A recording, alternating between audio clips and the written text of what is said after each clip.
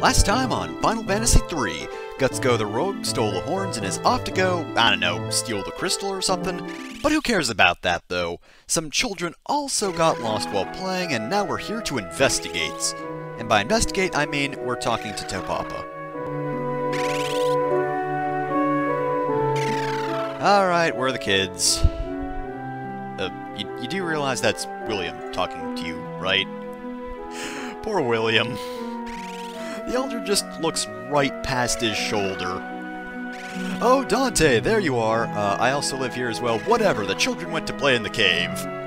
Alright, well, if they're in the cave, it's easy enough to find that because, well, it's right up to the north right here. And I mean, the cave itself is really easy. If anything here is still threatening you, I don't even know what to tell you. Because that's just kinda sad, to be honest. But I'm sure that's not the case. You would have leveled up a few times before coming back. Don't know how you could have gotten through the game otherwise. Those guys, however, are not really native to this area. I mean, we saw them in the last part. Because those, of course, are bombs. Now, since you can do this little side quest right after you do, Kanon? Yeah, Kanon. Like, the moment you find one of those... Actually, wait, does Mogu appear earlier? Now I think Kanon is the first place they appear, but wherever they first appear, that's where you can first start doing the side quest, and you cannot make any progress and instead just send letters to friends, then spend a few hours writing to Papa, then taking a break so that you can be able to send letters to him again, until finally you're able to do this side quest, and in that case, bombs would still be pretty difficult because they got about 300 HP and, of course, they can explode, killing you horribly. Though technically speaking, there are only 3 of them, so you could survive the battle, even if each one exploded. As long as one other person didn't get hit to death, you'd be a-okay. Theoretically speaking, of course. I've never actually done that because, why would I just stay in the first town until I got this side quest? That'd be kind of pointless. Want to make progress, you know? Be efficient.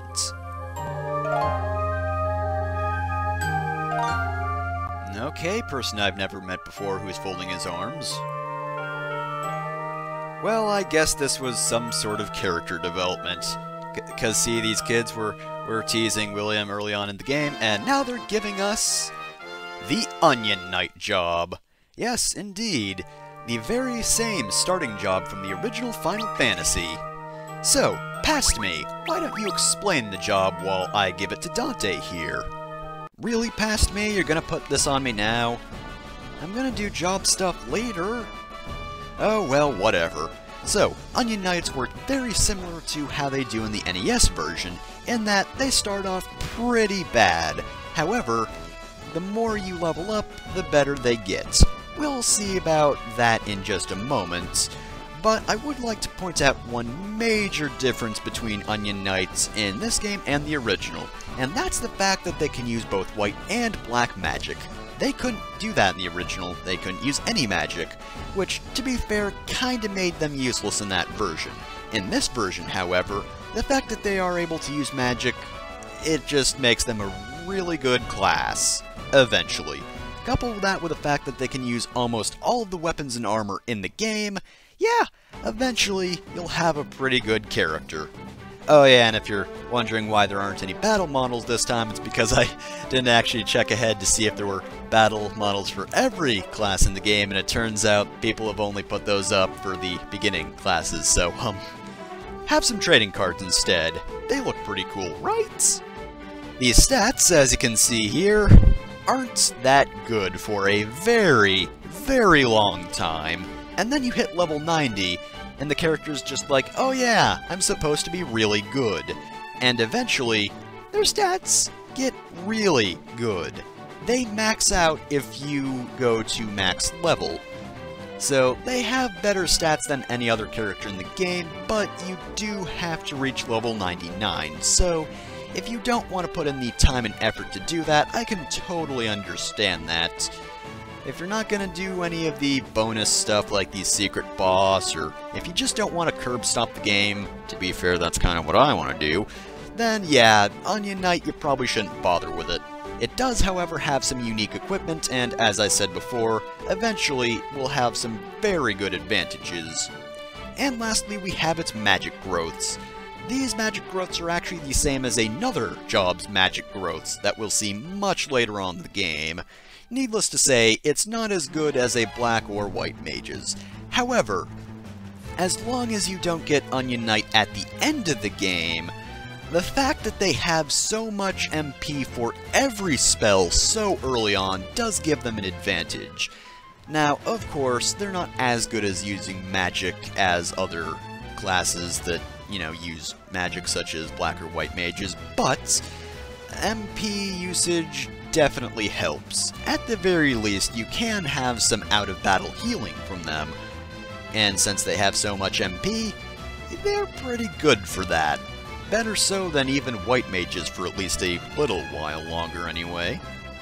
And with that done, back to you, past me.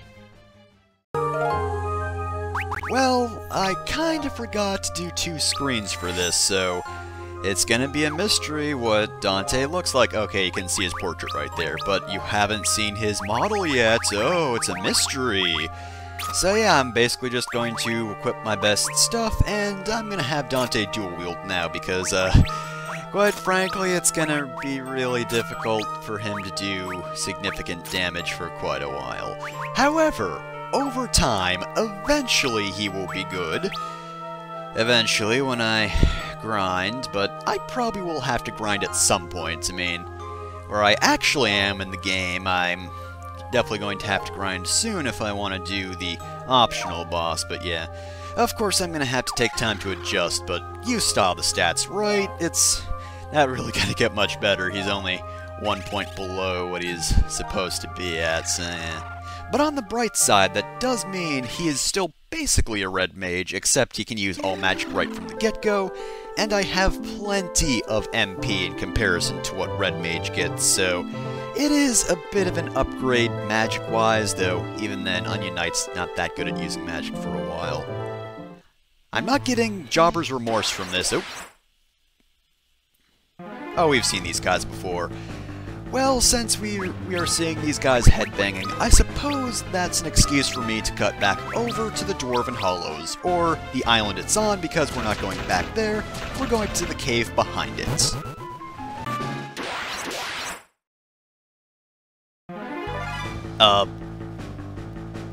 Excuse me? I forgot I ran into these guys.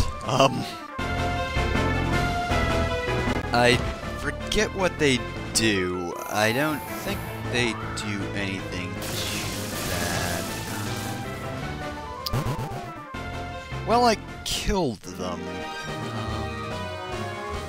Are they the enemies that can cause sleep? Yeah, I think they might be the ocean enemies that can use glare to cause sleep.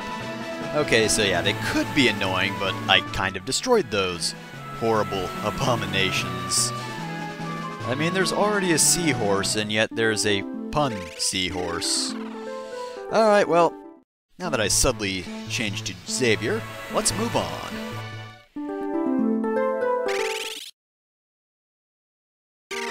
Here we are in the Molten Cave.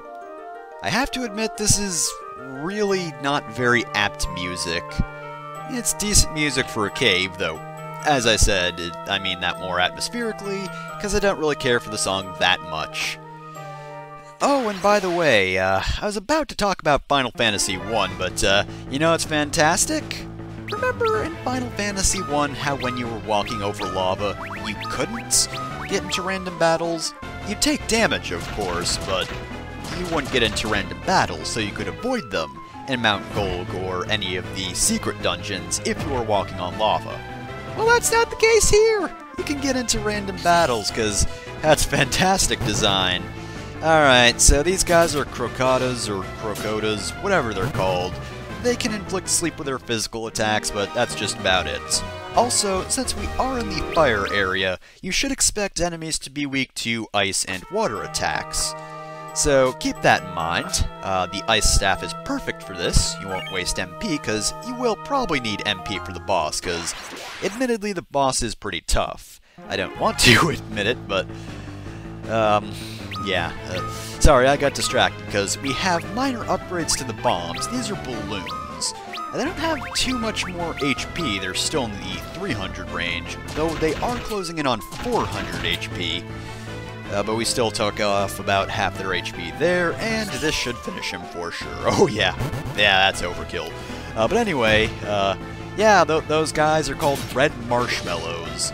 They don't really do anything too amazing.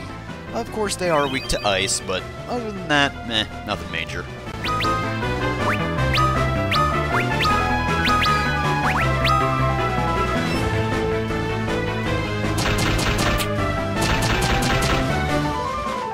I'm an abomination! And I'm coming to your house after school. Sorry, I had to do the Homestar Runner reference. My name's Marshy. I hang out in a volcano. Now I'm over here! I'll still be in this molten cave.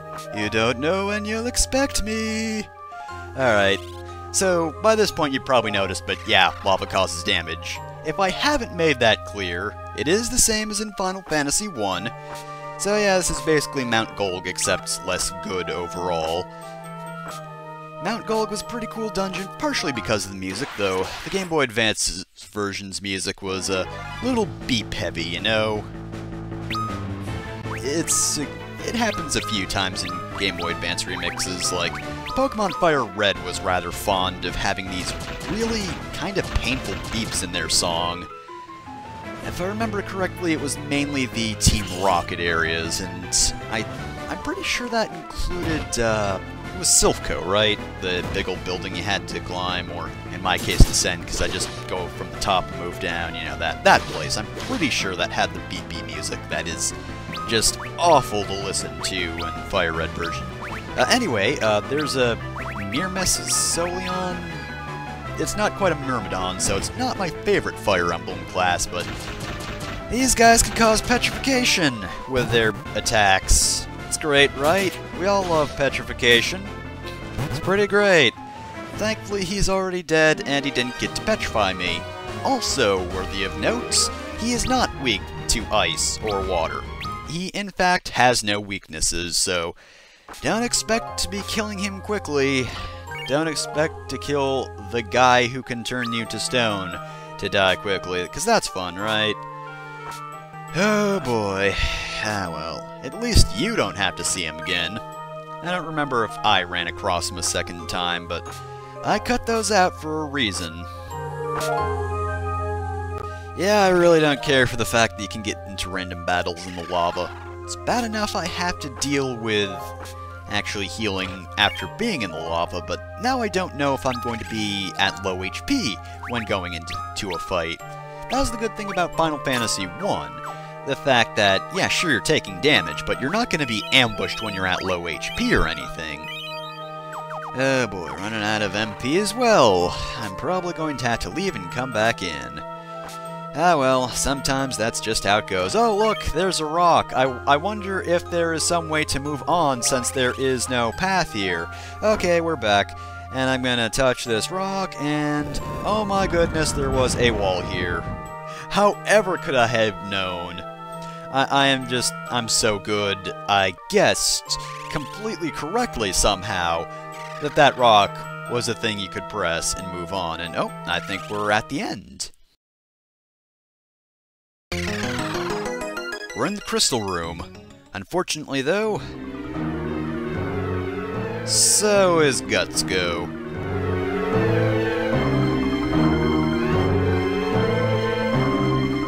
I really don't expect a major bad guy to have a ha laugh. It's kinda dorky, dude. Oh my goodness, he's stomping towards us. He must be so incredibly powerful. I don't know if we can take him. This might be a very dangerous fight. Can we do this?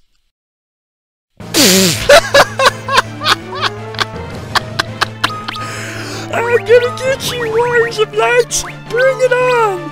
I'm at full power now! You'll never defeat me! I'll defeat you all and eat your hearts! And then I'm gonna gain your jobs so I can be a black mage and shoot fire, and also ice and electricity. And oh, I'm gonna be a monk so I can punch things. I'm sorry. I said this guy was stuff earlier, but can you take this guy seriously? I don't think you can. Alright, so this is Salamander. Salamander has 5,700 HP, 41 attack, 25 defense, and of course, as you might expect, he can use fire attacks, and he is weak to ice and water. Of course, his fire breath attack is very dangerous because it is a all-party attack that hits for a fair amount of damage. And I don't think I actually ran across it in this fight. Not quite sure about that, though. I can't stop looking at him. Look at his googly eyes. He didn't look that much better in the NES version either. No matter what, he just looks super goofy. Oh, where was I? Oh yeah, I got lucky because Fire Breath can really do some damage, especially since he attacks twice because he is a boss and all.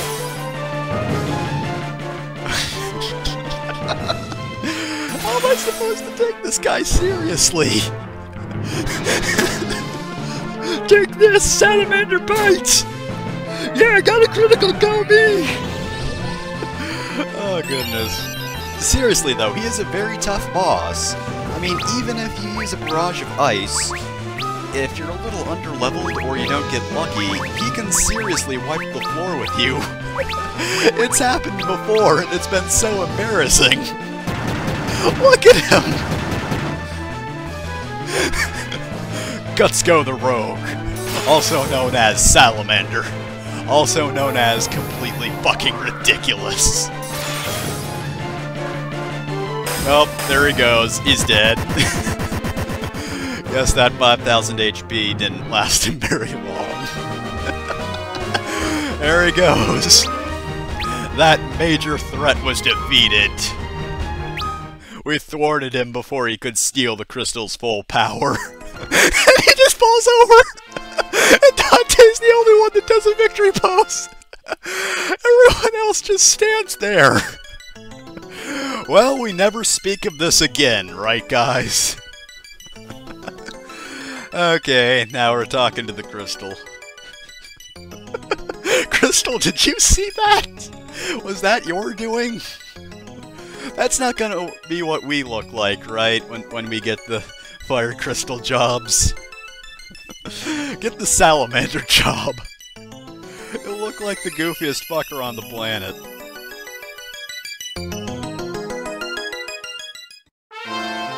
That took a second. Eventually, you obtained the power of fire.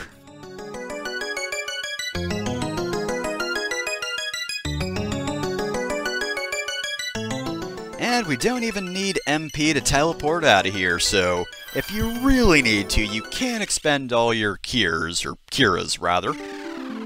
And thank you, Fire Crystal, for letting us just leave, and there's a place right over here we can heal up. And before we do that, of course, I am going to change jobs. Oh, by the way, the victory music's going, and despite the fact that they really want those horns back, no one's really all that excited. They're just like, hey, you beat Gutsgo, good for you, champ. So, the jobs we get from this crystal are the Ranger, Knights, Geomancer, and Scholar jobs. In the NES version, you got the Thief from this job, thus ruining the Final Fantasy I parallel, and also you didn't get Geomancer until the next crystal. Which, to be fair, there might be a reason for that. So, I don't actually want to change William into a Scholar permanently. We'll explain why in just a moment when I cover the jobs, but this is only temporary. Right, we're going to send a letter, go over jobs, and then I think it'll be about time to stop. And since we're on both screens, I don't actually have to do any editing to do this. Ta-da! Now we can just read this letter. Or you can, I can't actually read it at the moment because of the format. It's all just tiny little letters to me, but let's send something encouraging his way. Certainly, I didn't do this letter before, when we didn't have the victory theme going, before we beat Guts Go. Certainly not, whatever. Alright, now it's time to go over jobs. So the first of the Fire Crystal jobs is the Knights. Knights are similar to warriors in that they've got some pretty good swords and some pretty good armor. However, they are more defensive than warriors, and also for some reason they can use level 1 white magic in the remake. Why? I don't know. They're not good with it. Thankfully though, that's not their only ability. They have a passive ability called Cover. With Cover, if an ally drops to yellow health or further down, the Knight will actually block an attack for them if they're about to be hit. Of course, the Knight will take the damage in their stead, however that can be very helpful if a character is about to die. As I said before, the Knight's main strength is its defense. It also has some pretty good strength as well. However, Knights aren't that fast, unfortunately, and yet again, for some reason they have some fairly decent intellect mind stats, even though it needs only one of those. And as I said before, the white magic really isn't worth it. They have no selection and very little MP to actually use it with, so get a better class instead. We have white mage, red mage, and by this point for me, onion knight, so you should have something better than knight for magic stats. It's really just, I guess, a Final Fantasy I reference. Not a very good one either. Next off, we have Rangers. Rangers are able to use bows and arrows to attack from the relative safety of the back row. In the original version of the game, they had white magics leveled 1 to 3, so they have a slight advantage over knight in this version, but even then, they didn't really get anything all that useful. In this version of the game, they get the barrage ability, which is, also there. It'll attack 4 random enemies for slightly less damage than a normal attack would do. I don't really see it as that useful. At low job levels, you effectively have your attack power cut in half, whereas the highest it can get, which to be fair you get early on, it cuts it by about a quarter. Of course, as you might expect from a ranger class, they are very fast and have decent power, but not much in the way of defense, and of course in the DS version of the game, why would you even care about their magic stats? You know, I've heard that Geomancer class in Final Fantasy V isn't all that good. I haven't used them myself, so I wouldn't know. However, that is definitely not the case in this game. Geomancers are some pretty powerful units. Now granted, their armor types aren't really all that amazing, so you should probably keep them in the back row most of the time. Though that being said, even if they are few and far between, bell weapons are pretty good and later on get pretty powerful, so if you want to give someone the old belt beatdown, feel free, you'll be fine with that. However, the Geomancer's main advantage is their terrain ability. Now, I'm just gonna say this right now, in the original game, you got this class a little while later than you do in the DS version, and it also had one major drawback. Terrain gives you a random effect. In the original version, you could get a backfire effect, which would just end up cutting 25% of your HP off of you. In this version of the game, however, oh no, there is no backfire. No matter what, you are getting a good ability. Now, what ability you actually get depends on your location, and it can be one of these many abilities: Black Hole, Cave-In, Earthquake, Flame Burst, Ice Pillar, Ice Storm, Magma, Whirlpool, Wind Slash, and the ever-so-rare Shadow Flare. Now, I'm not going to actually go over all of these abilities, because, there are a fair few of them, and a lot of them are just, hey, attempts at instant death, or attack all the enemies for a fair bit of damage, but trust me, almost all the time, they are very much worth it, and again, in the DS version, there is no reason not to use terrain. It can't backfire. Go wild. Use it all the time. It's to your advantage. As for their stats, their main advantage is terrain, which is kind of magic, but it's not really based off their magic stat. They just have average magic stats, and in general, their stats aren't the best. That's pretty much their only drawback. However, their agility, not bad, so at least they'll move quickly, and sometimes that's the only advantage you need with a Geomancer. And lastly, we have my least favorite of the Fire Crystal jobs, the Scholar. Scholars are one of the reasons that I wish that this game's job system worked like other Final Fantasy job systems, in that they have a lot of different abilities that I'd really love to use, but aren't really worth using Scholar to, use regularly. If I could use the Scholar to unlock them for other jobs, that'd be great, but no, that's not the case. They also work a fair bit differently than they did in the NES version. In fact, in the original NES version, they didn't even use magic at all. Now, their magic is pretty limited, though their stats, especially for black magic, aren't actually half bad, and in fact might be a little bit better than red mages. I mean, you'll see in a second, but they can use black magic pretty effectively, but again, their problem is they have almost no useful black magic, only being able to reach Fyra, Blizzara, and Thundara.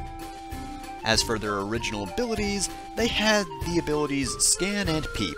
Scan would see an enemy's weaknesses, and Peep would see an enemy's HP. Those have been combined in this version, and now they can see the HP and weaknesses of an enemy, and also it can remove any beneficial effects like Protect or Reflect or that sort of thing. It's a pretty good ability, but stat-wise and equipment-wise, I really don't care for Scholars, so the same goes for their other ability, Item Lore. Item Lore is pretty good, actually, in that it makes various usable items a lot stronger. Stuff such as Zeus's Wrath, or Antarctic Winds will do more damage, potions will heal you more, stuff like that. Again, it could be pretty good, but Scholar itself, well, aside from books not being that good of an equipable weapon, and their armor, of course, not being all that good, though there's no real surprise there, their stats just... early on, it doesn't feel like their black magic does nearly enough, and black mages will usually outclass them, so really if I want to have a magic user, I'll keep my black mage, and all the other stuff really isn't worth it. I mean, they're kinda fast, but we've had other fast jobs as well. That being said, they are probably the best dressed of the fire class jobs. I mean, look at its competition. What's Geomancer even wearing? Pajamas? I mean, Ranger comes close, but Scholar, definitely the best dressed. Though, I don't know why they all suddenly need glasses. Right, and we are back. So, with that finished, we don't really have too much to do. We've rescued the Crystal of Fire, but where are the other two crystals? However, next time on Final Fantasy III, I think we have a more pressing issue to get to. That is, of course, what the heck happened with the Argus Kingdom? So next time, we'll investigate that.